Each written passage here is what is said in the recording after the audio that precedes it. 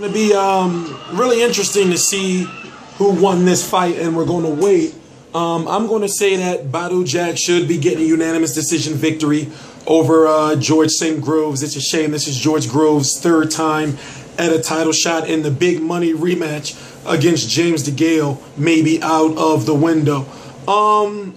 George Groves goes down early in the fight, taking a right hand, almost similar to the way, almost a little bit similar to the way that he got knocked out by Carl Froch. Let's look at the punch stats. 506 thrown by Badou Jack, 210 landed. Okay, 210 of 506, but Badou Jack 42%, 154 of 721 for George Groves. George Groves 68 of 266 power shots. Badou Jack 127 of 244. So you saw that George Groves maybe, okay, he was more active, you know, throwing closer to 200 more punches. But what you've seen is that he was not as accurate, and he did not land as many as Badou Jack. And that was the story of the fight. It seems as though that overhand right of George Groves did nothing, you know, to Badou Jack, to the point where Badou Jack at one point in time was walking George Groves down. George Groves, similar to previous fights, seemed to have faded later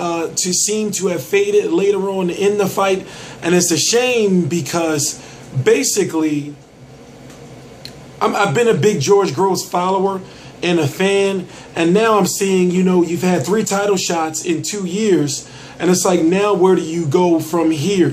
Do you still try to go after the James DeGale rematch in a fighter that you did beat before, you know, even though it was somewhat controversial? Or do you go back to the drawing board, you know, over in the UK? Because right now he's looking like a fighter whose career is pretty much in limbo as far as where does he go from here. Yes, he'll be able to say that he helped sell out Wembley, you know, even though it wasn't a real sellout, but basically 80,000, 70,000 plus. Still, he'll be able to say that, but you know, now, in my opinion, his stature has dropped a little bit, because this is a fight where a lot of people felt that he was supposed to easily win against Badou Jack. And now, look, you get Badou Jack. We don't know what the official decision is yet. Let's get the official decision. Who will walk out of Las Vegas as the Let me turn it up. 168-pound champion? Let's find out from our very own Jimmy Lennon Jr.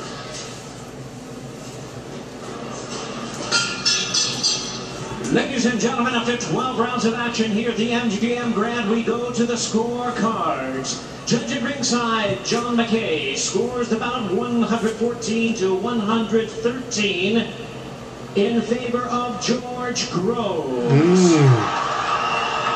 Judge at ringside, Guido Cavaletti, scores the bout 115 to 112 in favor of Badou Jack. Could George Groves get a decision in the States? About 116 to 111 in favor of the winner, and still champion Badou Jack the Ripper. So Badou Jack, best the representative of the Union Jack, via split decision. And it's like, where does George Groves go from here? And, you know, shout out to Badou Jack. People didn't think he was going to beat Anthony Durrell. People didn't think he was going to beat George Groves.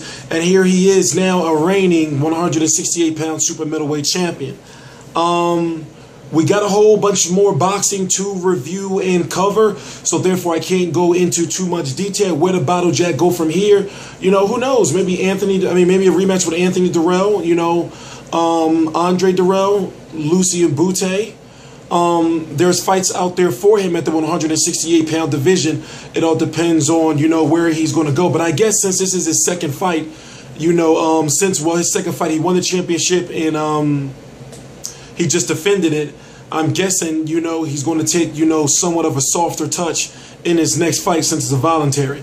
T-Street Controversy. This is T-Street Controversy Live of RealCombatMedia.com, and I cover every single major fight live. Please subscribe.